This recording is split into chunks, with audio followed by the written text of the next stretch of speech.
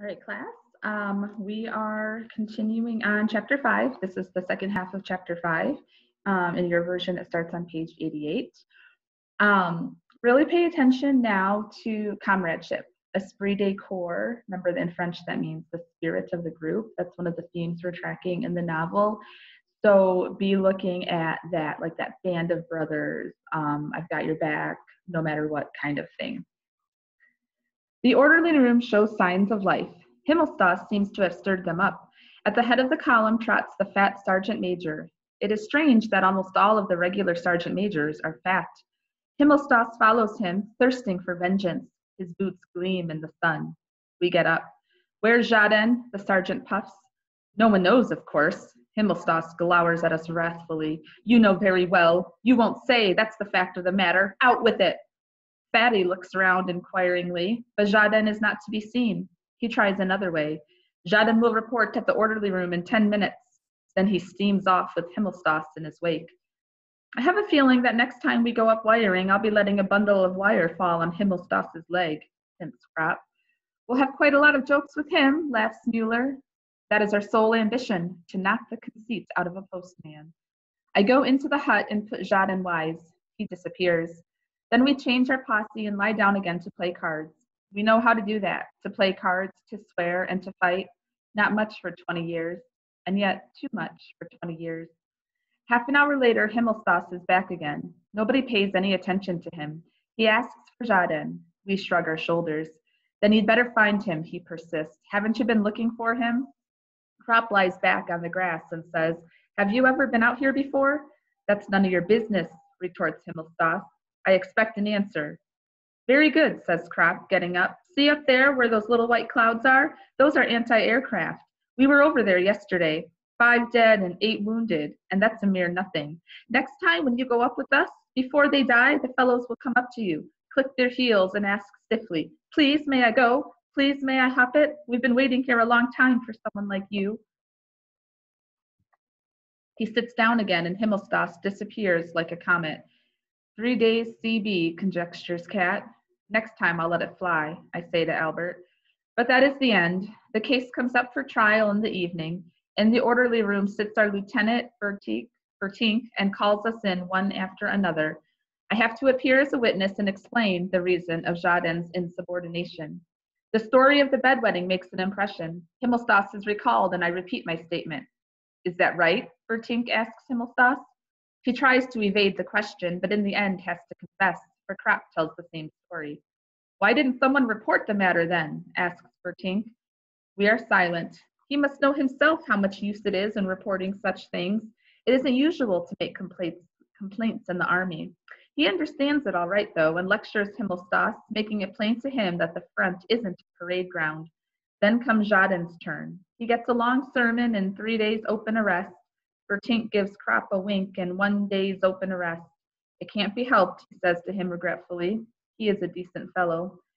Open arrest is quite pleasant. The Clink was once a fowl house. There we can visit the prisoners. We know how to manage it. Close arrest would have meant the cellar. So 3 days he's going under arrest, but he gets to stay in a jail cell where people can visit him. They used to tie us to a tree, but that is forbidden now. In many ways, we are treated quite like men. An hour later, Jaden and Krop are settled in behind our wire netting. An hour later, after Jaden and Krop are settled in behind their wire netting, we make our way into them.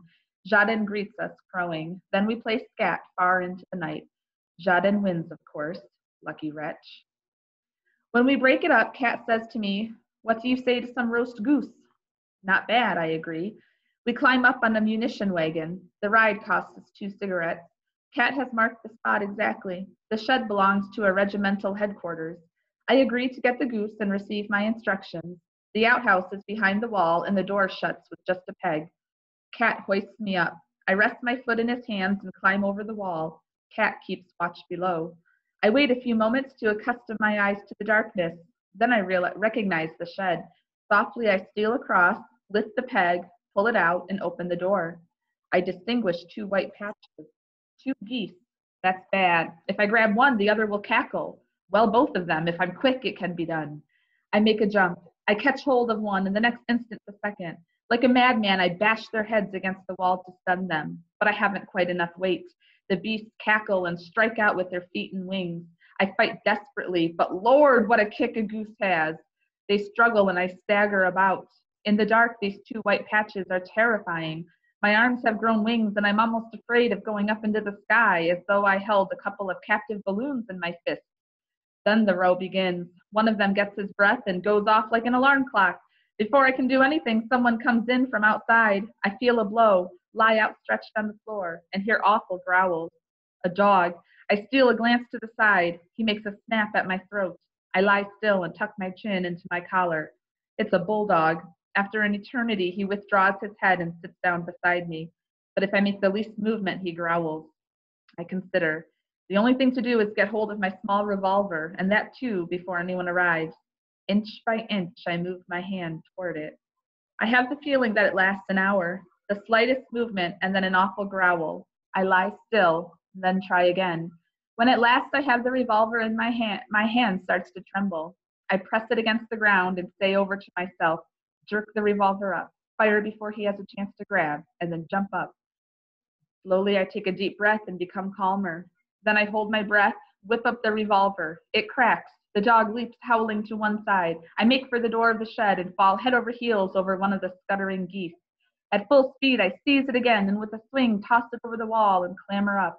No sooner am I on top than the dog is up again as lively as ever and springs at me. Quickly, I let myself drop. 10 paces away stands Cat with the goose under his arm. As soon as he sees me, we run. So right there, we get almost this like comical situation trying to get the geese, but then it gets serious when the dog shows up that could kill him. Think about how the pace was increased there. We talked about it earlier. What does remark do with sentence structure? Okay. Are they really long sentences with lots of semicolons, or are they short sentences, quick and easy to read? At last we can take a breather. The goose is dead. Cat saw to that in a moment. We intend to roast it at once so that nobody will be any wiser. I fetch a Dixie and wood from the hut, and we crawl into a small deserted lean-to which we use for such purposes. The single window space is heavily curtained. There is a sort of hearth, an iron plate set on some bricks. We kindle a fire. Cat plucks and cleans the goose. We put the feathers carefully to one side. We intend to make 2 cushions out of them with the inscription, "Sleep soft under shell fire." The sound of the gunfire from the front penetrates into our refuge. The glow of the fire lights up our faces. Shadows dance on the wall. Sometimes a heavy crash and the lean-to shivers. Airplanes, bombs. Once we hear a stifled cry. A hut must have been hit. Airplane drone. The tack-tack of machine guns breaks out, but no light that could be observed shows from us. We sit opposite one another, Cat and I, 2 soldiers in shabby coats, cooking a goose in the middle of the night. We don't talk much, but I believe we have a more complete communion with one another than even lovers have. Now think about that. To have a communion is to have a connection, like a co-union. Okay, that's where the word comes from. He says that he and Cat sitting there, it's closer than 2 lovers, 2 spouses, 2 super close individuals would have. We are 2 men, 2 minute sparks of life, outside in the night and the circle of death. We sit on the edge of it, crouching in danger. The grease drips from our hands. In our hearts, we are close to one another, and the hours, like the room, flecked over with the lights and shadows of our feelings cast by a quiet fire. What does he know of me, or I of him? Formerly, we should not have had a single thought in common. Now we sit with the goose between us and feel in unison, are so intimate that we do not even speak. It takes a long time to roast a goose, even when it is young and fat, so we take turns. One bastes it while the other lies down and sleeps. A grand smell gradually fills the hut. The noises without increase in volume, pass into my dream, and yet linger in my memory. In a half sleep, I watch Cat dip and raise the ladle. I love him, his shoulders, his angular, stooping figure, and at the same time, I see behind him woods and stars, and a clear voice utters words that bring me peace. To me, a soldier in big boots, belt, and knapsack, taking the road that lies before him under the high heaven, quickly forgetting and seldom sorrowful, forever pressing on under the wide night sky. A little soldier in a clear voice, and if anyone were to caress him, he would hardly understand this soldier with the big boots and the shut heart, who marches because he is wearing big boots, and has forgotten all else but marching. Beyond the skyline is a country with flowers, lying so still that he would like to weep. There are sights there that he has not forgotten, because he never possessed them. Perplexing and yet lost to him. Are not his 20 summers there? Is my face wet? And where am I? Cat stands before me. His gigantic stooping shadow falls upon me, like home. He speaks gently. He smiles and goes back to the fire. Then he says, "It's done." Yes, Cat. I stir myself. In the middle of the room shines the brown goose. We take out our collapsible forks and our pocket knives, and each cuts off a leg. With it, we have army bread dipped in gravy. We eat slowly and with gusto. How does it taste, Cat? Good. And yours? Good, Cat. We are brothers and press on one another the choicest pieces. Afterwards, I smoke a cigarette and Cat a cigar. There is still a lot left. How would it be, Cat, if we took a bit to crop in Jardin? Sure, says he. We carve off a portion and wrap it up carefully in newspaper. The rest we thought of taking over to the hut. Cat laughs and simply says, Jardin. I agree, we will have to take it all. So we go off to the fowl house to waken them, but first we pack away the feathers. Krap and Jardin take us for magicians. Then they get busy with their teeth. Jardin holds a wing in his mouth with both hands like a mouth organ and gnaws. He drinks the gravy from the pot and smacks his lips.